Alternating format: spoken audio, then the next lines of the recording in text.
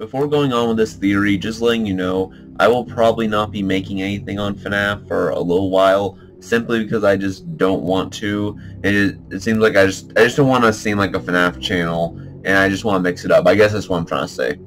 Also, before I begin, I just want to say, Ruin was kind of a letdown for me. Mainly because, see, the reason the place is ruined is never explained, and there are also still a lot of glitches, the jump scares aren't scary, and they come out of nowhere sometimes, like, because you don't know what you did wrong. So originally I was going to make a video explaining how ruined FNAF. That's a joke, now you laugh. Okay, but before, there was one thing, though, that just interested me the most about this game, and also, Ruin would have just been way better as a prequel. I'm just going to say that. You know what, just never mind it. So anyway, the thing that interested me the most was Candy Cadet. Now, in case you don't know, one thing that I will constantly get hate on in the comments is that I think FNAF 6 is the canon ending to FNAF, because the sinkhole stuff makes literally no sense to me. But seeing the FNAF movie, it could be possible either way. The fact that Mike and Vanessa are about the same age and in the same time, so, what interested me about Candy Cadet is I was ready to throw in the towel on the theory that FNAF 6 was the canon ending to the timeline. But I realized one crucial detail many people forget about Candy Cadet. Not only can you just clean this guy afterwards and put him in the FNAF 6 location, but here's the thing.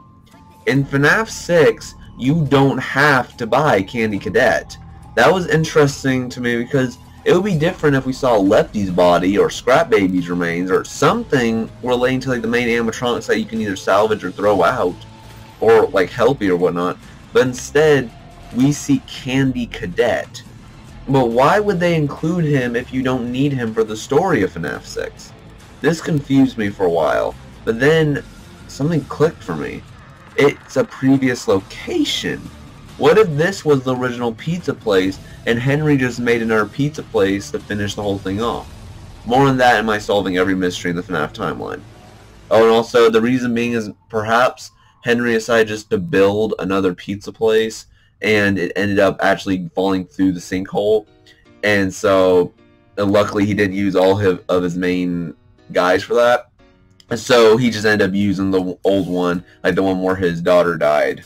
So I feel like he was probably going to do a newer approach to it to, you know, appeal to a lot more people, but he just ended up using the older location because it was more classy, and also the other one just fell through the sinkhole, if that makes any sense to you guys. However, when I'm addressing the fact that, you know, Candy Cadet is ruined here, the exact same thing happens to him in Ultimate Custom Night. Candy Cadet is broken down and he doesn't have to be bought in FNAF 6. Now, if you needed to buy Candy Cadet, that would be different, but you don't. It's optional. Now, it is confirmed that Ultimate Custom Night takes place right after FNAF 6, but this doesn't make sense. Why would he appear in these as broken if you didn't have to buy him? And also, in Ruin, when you insert a coin, you automatically get a story and not candy. I think I have the answer to this and more, and it's all from his story in Ruin. Listen to how his story goes. Now I will tell you a story about a mother and a little boy who lived alone in a cabin in the dark woods. There was a monster in the woods, but the mother caught it and kept it locked in the basement. The monster always made scary noises at night, but the mother would tell the boy not to worry because it could never get out. Then she would sing the boy a lullaby to sleep. One day, the monster stopped calling and instead listened and learned the lullaby. The next day when Mother went out to find food, the monster sang the lullaby from the basement. The little boy heard the lullaby and opened the door. A mother and a little boy who lived alone in a small cabin in the woods. Now, many will come to the conclusion that this is an analogy for Gregory and somebody else, but after looking into it deeper, it's not. It's the Aftons. When we see the house in FNAF 4 and FNAF 6, it's surrounded by forest. and this is talking about Michael and Mrs. Afton. Because in Midnight Motorist, the most likely conclusion is that Michael ran away from home, and Miss Afton has just given up at this point, and William is still angry. Okay, also, by the way, I forget how you say his name. I think it's Squire Squawk, I think is what his name is. I'll put his video in the description, but he's the one that kind of came up with that theory that it's Michael and Miss Afton and nothing else. Like, a lot of people thought Michael was the one in the chair, but really it's Miss Afton. Now, based on the FNAF movie trailer, that's probably the case. But yeah, just go show him some love if you want to see that theory in full. But that's just the gist of it. He explains it in more detail. So then we hear about the monster. What is the monster? It's William. At this point, the animatronics aren't monsters, but out of everything William has done, this man is probably the definition of a true monster. And we hear that the monster was locked in the basement, basically saying William would spend all his time in the sister location, down in the basement. Then Candy Cadet says he made scary noises at night, and the mother would sing a lullaby to sleep. I am not sure if the lullaby is just a lullaby or maybe just a reassurance. Probably the latter, and the scary noises are William's experiments. As for the next part, it seems it is talking about the monster luring the child into the basement, but really, that right there is also an analogy. William realizes about his family and most likely tries to lure in Michael. More on this in a moment. Then the story ends with the mother going out to find food, and while she is gone, the monster lures the boy to the basement and the boy opens the door. And that's where the story ends. What this means is this. The mother going out to find food is her leaving William. Or, based on the FNAF movie trailer, for like that one frame, maybe she decided to rid herself of this world. It depends. We'll have to wait until October. Meet me in theaters on October 27th, dudes. Or October 28th. Depends if I'm working that day. Yes, I have a job besides YouTube. So, yay. So now, it's just Michael and William in the house. Because, you know, Elizabeth, I think, is dead at this point. The crying child is also bit. And, this is somehow relating to the Mimic. I will explain that in just a moment as well.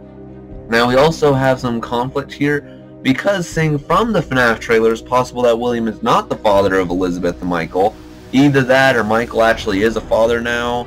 Now, the reason being for this is it does say that, you know, like, Abby might be, like, Michael's little sister, but it still could be a little bit possible that she's his daughter. But, let's see, remember, like, I don't really have any confirmation. I think my timeline's going to be completely broken when the FNAF movie comes out, but since I don't know how the FNAF movie's going to go, I can't really range assumptions off of that just now. So just deal with that lore for right now, okay? Thank you. Alright. So, yeah, as I said, but anyway, this is, like, leads to after Elizabeth's death. Michael is lured into the basement to try and find his sister. Because I'm pretty sure it wasn't that the whole point he went to the sister location? And he was not knowing that it wasn't William who lured him down there. Either William has become Springtrap now, or William is still on the run from the law, leading to Ennard being the mimic-like creature that lures Michael down there. Now, in sister location, I know Ennard is not, like, a fully fleshed out thing now, but, you know, we see that, Baby was not really necessarily alive at the point, and it was just Ennard controlling her, basically. And so, using her voice, Ennard technically lures him down there. Now, what does this have to do with solving the lore to Candy Cadet and Ruin and the whole final timeline era? Well, this. Based on the facts from earlier, it's most likely that it wasn't Michael who ran the first pizza place. Reason being is because we see Michael would follow paragraph 4 based on all his actions, which means that most likely the building of the original pizza place was destroyed, and whoever ran the place bought Candy Cadet. And the reason he is in Ultimate Custom Night later is probably because... Alright, about this whole thing real quick, I also had a theory that Michael is the player in Ultimate Custom Night through certain traits, which I'll explain in the Solving Every FNAF Mystery video, hopefully coming up soon. So if you're wondering why I think that, there's like a whole section I'm making on explaining of why that is, so stay tuned for that. I trust you, and trust me, it is good evidence, so don't go ahead and automatically hate on me until you see all the evidence. But if you do have something that I don't know, then please put in the comments. thought I heard a door opening. Sorry. Man, the weird stuff happens around this condo. Alright, so then why would Michael see Candy Cadet and no one else? Because if you look at, you know, the Ultimate Customized roster and everything around, Candy Cadet's the only thing from this ruined state that is in Michael's memory. So why is that and there's no update for Glamrocks or anything? Well, it's quite simple actually. He is the only salvageable animatronic. Actually, no, that's not it. But I'll explain that in a moment too. The Blob will most likely get turned into Molten Freddy, the Marionette, and Scrap Baby, and Burn Trap turns into Scrap Trap. More on that later, as I said. But regarding the other characters, most likely Henry, Michael, and whoever's working with him knows they don't have souls. But Candy Cadet is the only one that reminds Michael of his father. Through the story, Candy Cadet tells him, making it truly disturb Michael, and the fact that Candy Cadet doesn't specify the story makes it even more disturbing to Michael, making him in the office an Ultimate Custom Night. So yeah, Candy Cadet's story is about how Michael got into this situation in the first place, but then they investigate Ruin, realizing that Candy Cadet survived the fire of the first Pizzaplex and makes Michael speculate him. Then he traumatizes Michael with that for later on Ultimate Custom Night, and so that's why you don't see Candy Cadet still functional. That's why he looks ruined in Ultimate Custom Night. They look the exact same with that. That's the reasoning why. So then Michael works at the pizza place, the second one, in FNAF 6, and you can buy Candy Cadet if you want to, and that is how this robot solves the final parts of the timeline. Or, well, basically Ruin. Well, both of them. So also, if you were wondering why they don't speculate the Mimic, most likely because they can't find him, because we see this Mimic just hangs out downstairs, and also fighting a human male adult versus a child is probably going to make a big difference, and also the fact that the adults probably came prepared with them. Alright, so then the only other thing I have to ask is, as far as the reason why this place in Ruin is filled with sewage and whatnot, I don't know. Probably because this building is trashed, but the ceiling is dry, indicating it didn't come from the ceiling.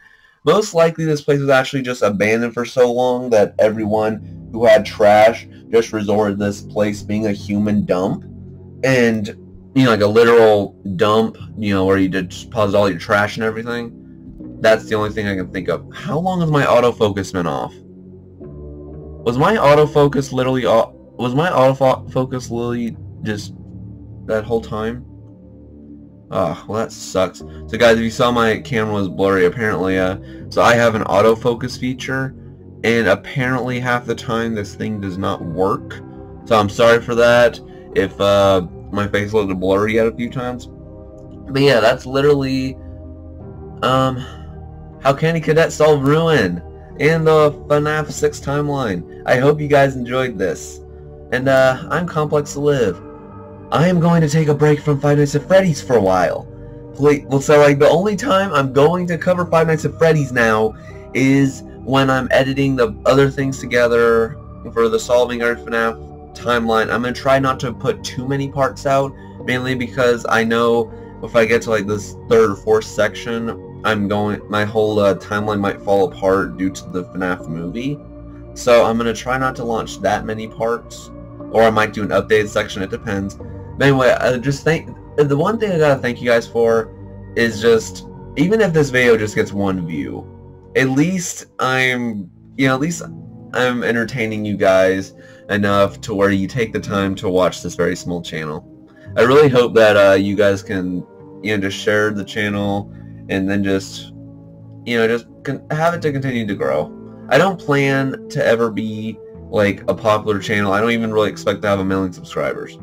All I want is just at least 1,000, at least enough to get eligible, and I guess just in a way where you guys just take some time out of your day and just sit back and just listen to this. I mean, I'm really just more of a storyteller YouTuber, so it's like if you're driving or something, I feel like I'd be a good guy you can just listen to in your car. But anyway, that's the whole Ruin theory. Yeah, Ruin was not my favorite game. I still haven't completed it myself. But I hope you guys enjoyed this theory. And I guess I'll either see you in August, because I'm making a tribute on FNAF. So if I don't see... I think that's going to be the time where I post that. But I'm going to make the tribute. But overall, I hope you guys enjoyed this theory. I'm Complex to Live. And I will see you guys on the other side. Bye-bye. Also expect a Western...